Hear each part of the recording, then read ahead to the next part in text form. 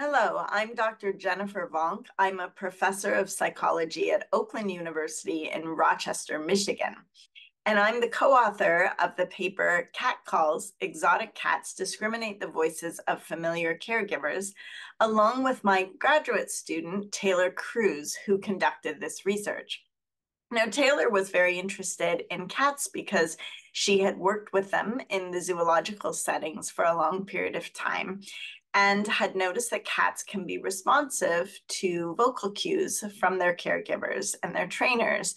And she was interested in the role that speaking the cat's name might have on their behavior and whether they would respond differentially to familiar caregivers or differentially to the use of their names, regardless of whether their name was being spoken by a familiar individual or someone that they had never been exposed to before. And we were both particularly interested in this kind of cognition from cats because we really don't know very much about non-domestic cat cognition, despite the fact that there are large numbers of exotic cat species being cared for in zoological institutions. And there is a great amount of interest in dog cognition, particularly in light of the role of domestication in shaping their social cognition, and in particular, their ability to read human social cues. And while there is some work on domestic cats, there really is no work on non-domestic cats looking at similar abilities.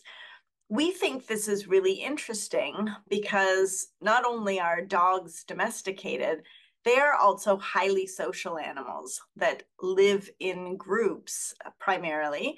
And this is in contrast to cats that have evolved from species that are not group living. The only group living cat is the African lion. And we were able to test African lions and a number of cats from other less highly social species.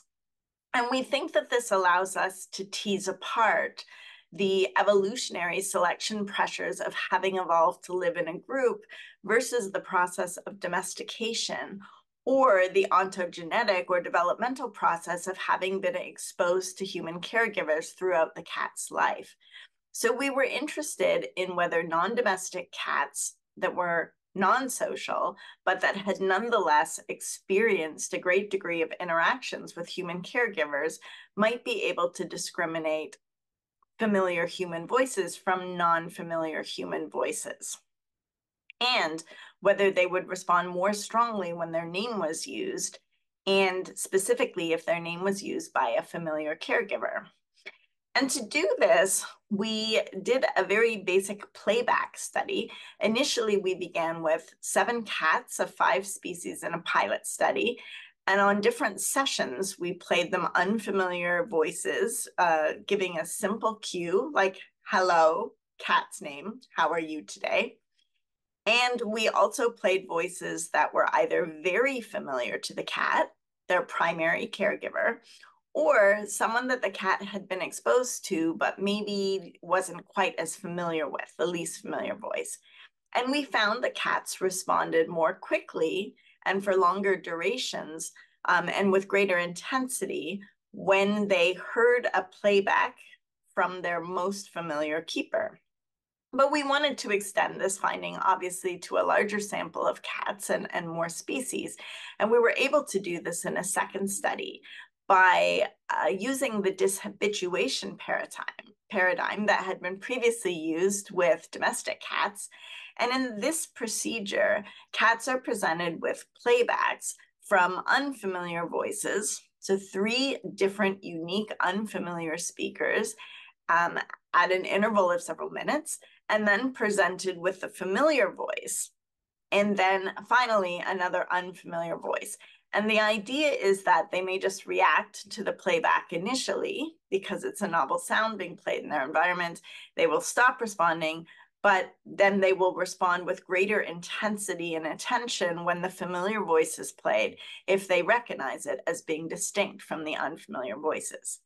Now, we didn't find this dishabituation effect where responses kind of started off high and trailed off, but rather we did find that the cats specifically responded with quicker responses, that is, head turns or ear movement or vocalizations, when they heard the familiar voice compared to unfamiliar voices. And we found that they also responded with greater intensity to these familiar voices, and they responded for a longer period of time. So 3 different behavioral outcomes converged upon the same finding that cats were at least discriminating familiar voices from unfamiliar voices. Now, this result was true whether we included lions in the analysis or not, suggesting that the result was not dependent upon whether the animals had evolved to live in groups. And also, we were able to examine whether the cats had been raised by humans or were mother reared. And we found that rearing did not have an impact on the results either. And lastly, it did not seem to matter whether the cats' names were spoken or not. So this was good news for the concern that keepers may have that having the public know the cat's name may lead the cats to be distracted by calls from the public. Rather, it seems that they attend specifically to who is speaking rather than whether their name is being spoken.